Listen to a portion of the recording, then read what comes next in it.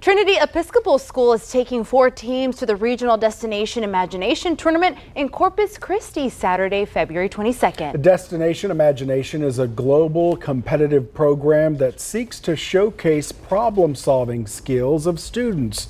Trinity already has 9 judges but needs to fill 3 spots reserved for community members.